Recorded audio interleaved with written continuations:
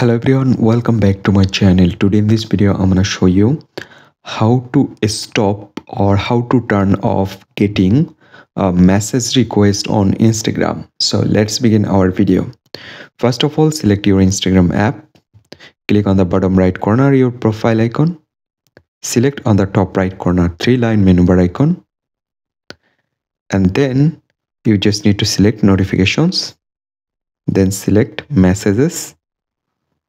And here you can see first option, message request. You just need to select off. That's it guys. I hope you can understand. Thanks for watching this video.